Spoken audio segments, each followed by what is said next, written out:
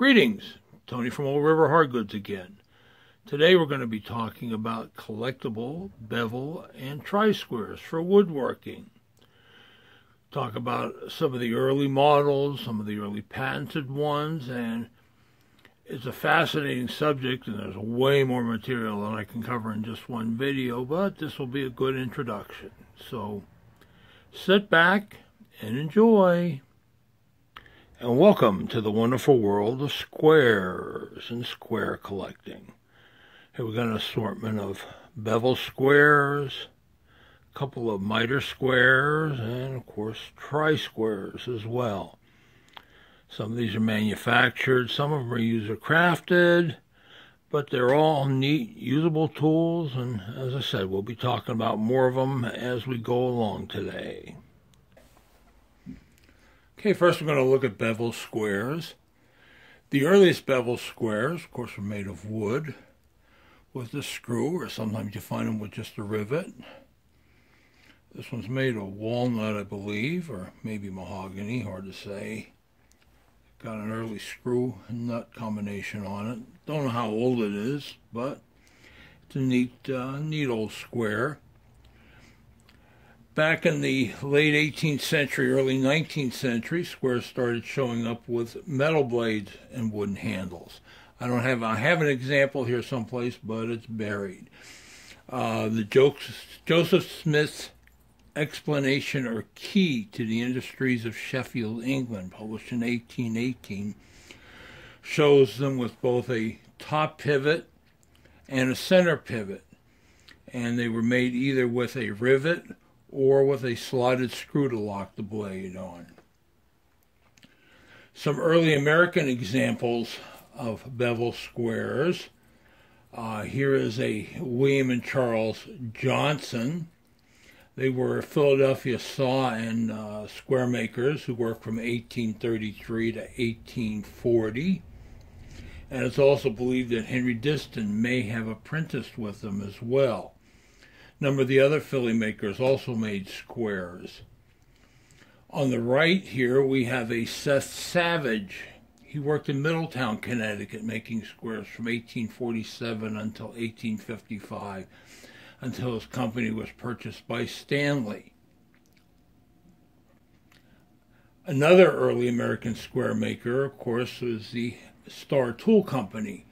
They manufactured this style, which was patented by Leonard Howard on November 5th, 1867.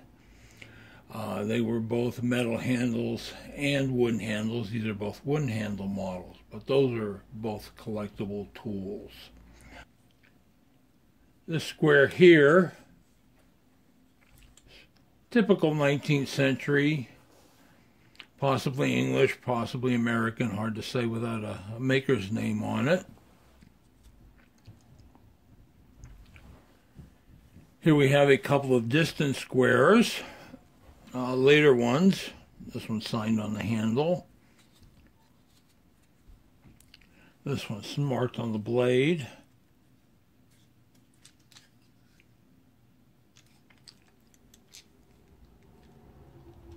Oops, that's getting away from me. These you can tell by the kind of distinctive cast iron or steel nuts that they have on them. This one's an early Diston square. You can tell by the fancy cast brass screw.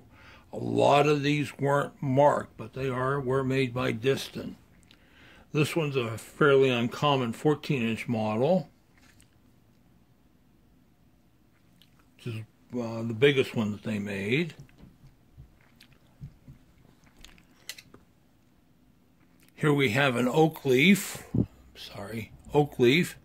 made by the E.C. Simmons Company, famous for their Keen Cutter line.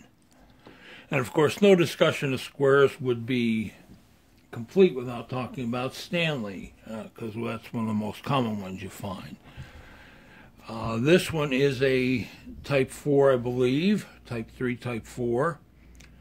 Manufactured right about the turn of the century. You can tell by the patent date on the blade, if you can see it. And when we talk about Stanley tools, people have researched the various changes that were made over the years and put them into what are called type studies.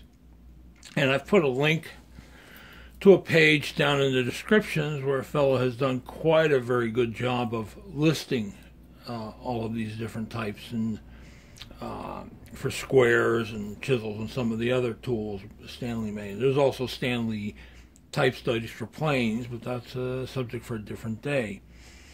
And of course, no discussion of Stanley squares would be complete without a Eureka Bevel square. This one, unfortunately, is in pretty sad shape, which is why it hasn't been sold yet. It's kind of pitted in that, but see the distinctive locking screw on the bottom. The first ones of these were patented by a gentleman by the name of Sargent, July 22nd, 1873. Those do show up from time to time. Another patented one that shows up in this style are the Kearnshaw Brothers Eagle patents, which was issued on February 9th, 1892. And here we have a pair of miter squares. The smaller one was made by R. Marples. There are two of them that worked from 1837 until 1860, and then the firm became R. Marples and Sons, and they were in business till, I believe, 1911. But since this doesn't have the Sons mark on it, I'm thinking it's one of the earlier ones. The bigger one here is marked F. Walters, but of Sheffield, but I can't find anything on that particular maker. Might have been just a dealer mark. They did do that. But if you notice the diamond plates, that style of square making goes back into the 18th century, although these are both 19th century products, and they're handy tools. Both of them have been cleaned, but they are collectible tools as well. At least they used to be, so. Another square that incorporated both a tri-square and a bevel square was patented by Jonas Halstead and Cornelius Ackerman of New York on June 26, 1855. That's the square on the left in the picture. Some of these had brass or bronze handles. Some of them had cast steel or cast iron handles. They're pretty collectible when you can find them. Stanley copied the design but kept out the bevel with their number 15 squares, and these were originally produced with a brass handle, and then they later went to an iron handle, but it's a combination tri and miter square. Another popular Stanley square are the Winterbottom patent tri and miter squares. Charles Winterbottom was granted his original patent on June 29, 1869. The one on the left is an original Winterbottom patent. The one on the right is a Stanley one, which they acquired the rights to and made for a very long time as their number 2 square. And here we have an assortment of tri-squares. This one's made in the early wooden style, although it's not that old, but I thought it was kind of nice and decided to keep it for my collection, with a nice little bit of OG detail on the end there, and it's got a lip so it rests flush on the workbench or the stock that you're working with. This one was glued. Sometimes you see them that they're screwed together or nailed together, whatever. Here's another neat little wooden tri-square that somebody made for also marking dovetails. Again, it's glued and just a neat little tool.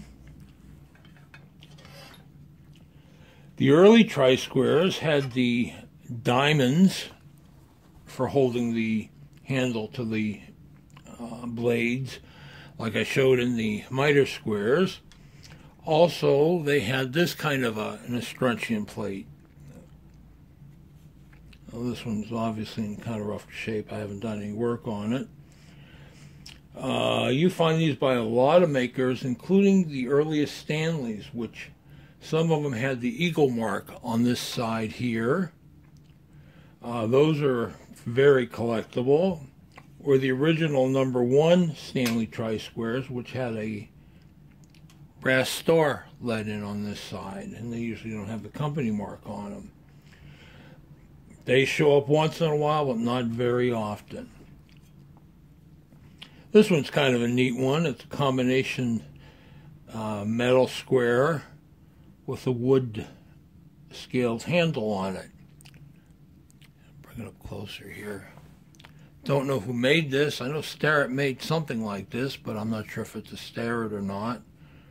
And it's kind of rough. I haven't done any work on it. It's missing one of the screws, but still kind of a neat square. Diston made Tri-Squares.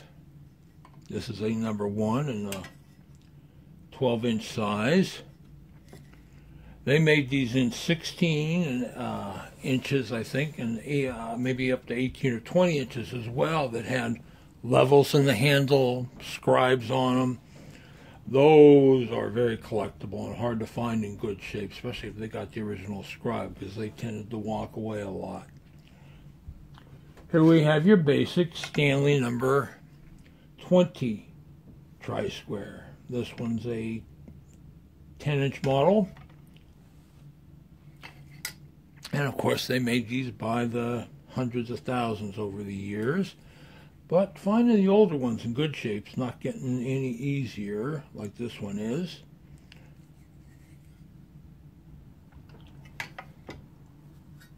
And this one somebody else tacked, unfortunately, but it's a #1 tri-miter square.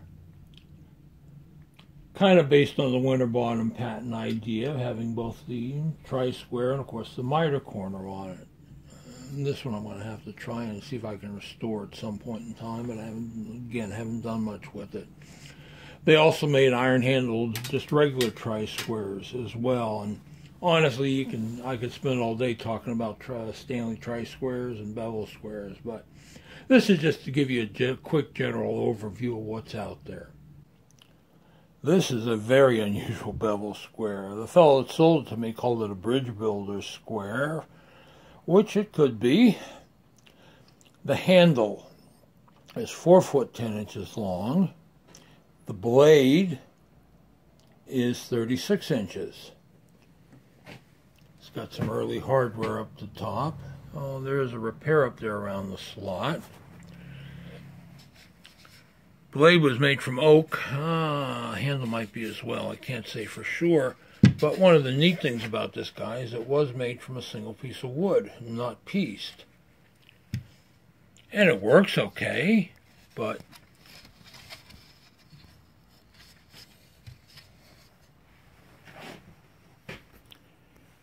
trying to ship something like this would be a nightmare and a half, I'm afraid. But it's still kind of a neat tool, and one you definitely do not see very often.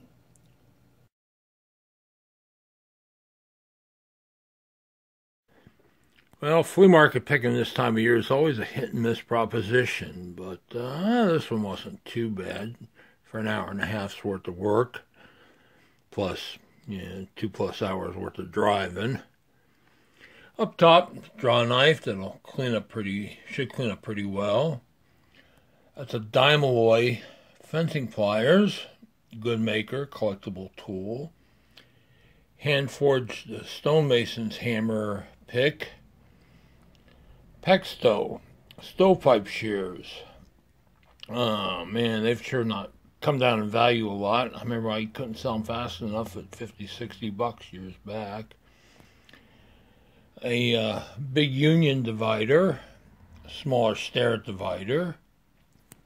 Kind of neat bent wood string winder. I haven't been finding too many good primitives lately, but once in a while they do show up. And the catch of the day for this trip was this little Meridian novelty block plane. It's not signed, and I dusted the blade off a little bit trying to find a mark, and it took me some research to figure out who the maker was on this guy, but it'll clean up okay with some careful restoration. So again, not a great pile, but it gives me something to do. Here it is cleaned up a little bit. The Meriden, the Patent Novelty Company, was only in business from 1883 until 1884. And well, it's got some patina. The Japaning's pretty much worn on it. But it's also a pretty rare plane, all things being considered. And that's all for this one, folks. I hope you enjoyed my little video, maybe even learned something. If you like what you're seeing, please hit the subscribe button to be notified when new videos are posted. And thanks again, and bye.